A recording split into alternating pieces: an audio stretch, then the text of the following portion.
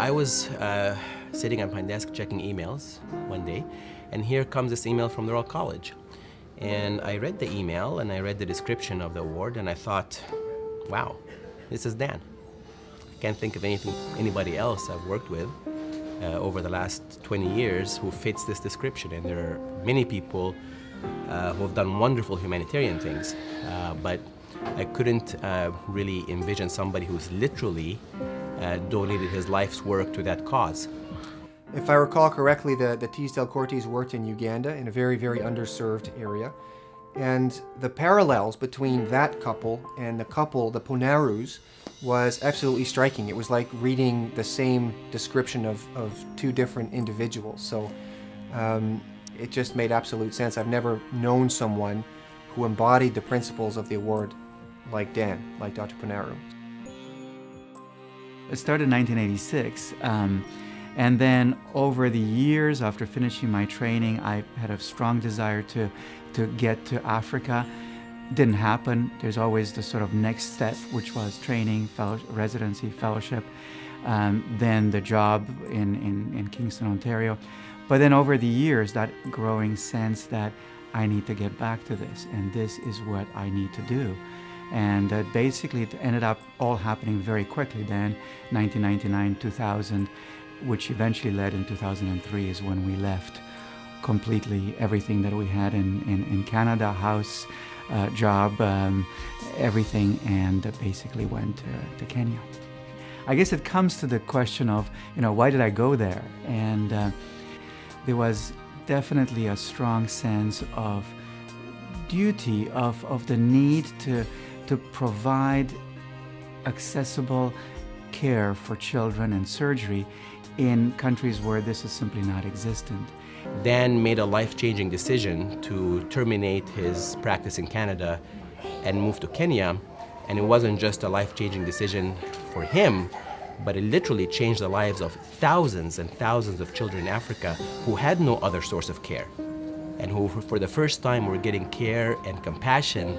It was all serendipitous. I wish I could say that I had this great 10-year plan and this is how it happened.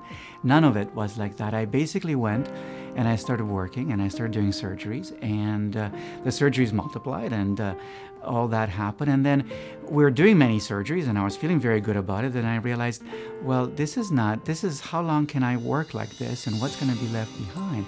So increasingly we started looking at, is there a way we can train others in pediatric surgery? He had been in Kenya for 7 or 8 years, and he really developed a training program for pediatric surgeons in an area that was devoid of any training.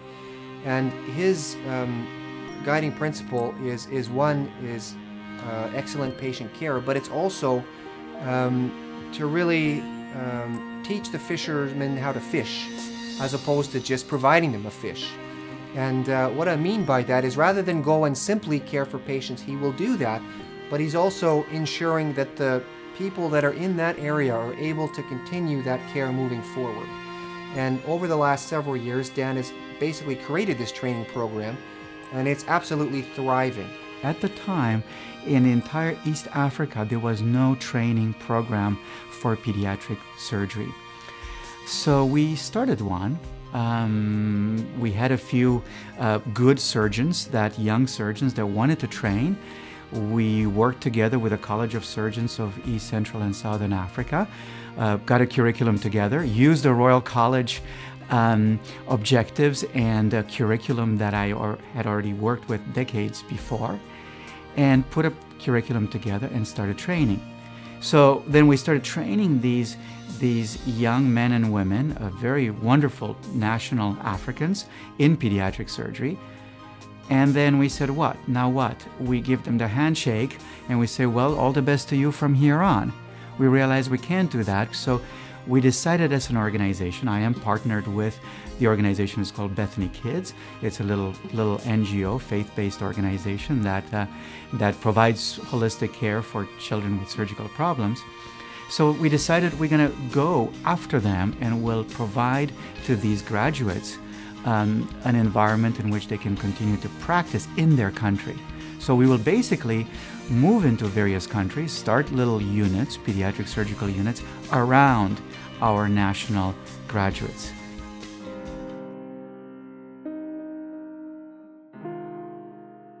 he came at the age of 15 to us first with bladder exstrophy, which is a condition where the bladder is open from birth to the outside. So the child basically lives in his urine. We knew about the condition. We had a way to fix this. We had never seen somebody who came at 15. Interestingly, he came to me only at the age of 18 because he was first seen by another surgeon at 15, told that the surgery is available, and then it took him another 2 years to actually get together the money just for transport back to come for surgical care. So that was a start, a difficult start. And I remember the day before the surgery. He was on our schedule for surgery, so I went to see him pre-op before the surgery. And I saw this young man, adolescent, and I went to shake his hand. In Kenya, everybody shakes everybody's hand. And instead, he was just a very, very withdrawn man who didn't even look me in the eyes. Very different from what I was used to. And I started talking to him and asking him questions. And I asked him, so do you go to school? And he said, well, I'm in grade 2, primary grade 2. And I was immediately upset, like, don't you understand? This is your ticket to life.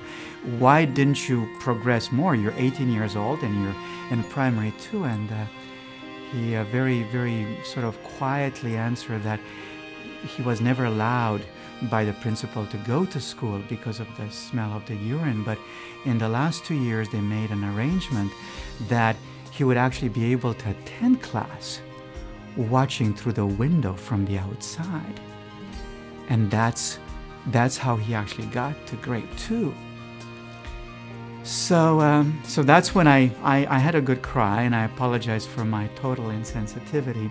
But the story doesn't end here, because the next day we did do the surgery, and by God's grace, the surgery went very well, and the child, the young man, became continent, and we fixed the defect. And the best part is 6 months later, him coming to my clinic for the follow-up appointment. We had to pay for that appointment so he would come. And he had a knapsack, a school knapsack on his back, and he was just so happy. His face was just shining. And the first thing he did when I came to him and he saw me, he actually pointed to his dry pants in such pride and joy. And that's one of those rewards which are very hard to explain. And it's always been my greatest reward has been the smiles on the faces of the kids and of the families at the end of surgery. And there really is no paycheck, no environment, no setting here in Canada or anywhere in our rich northern countries that can compensate for that smile. He has not just gone and provided his services. That would have been plenty. That would have been more than enough, you know, because he's really made some incredible personal sacrifices. But he actually created a legacy, something that can be built on by others, and something that will continue in Africa long after his career is over. How can other members of the college be part of this work? And my encouragement has always been, come and see.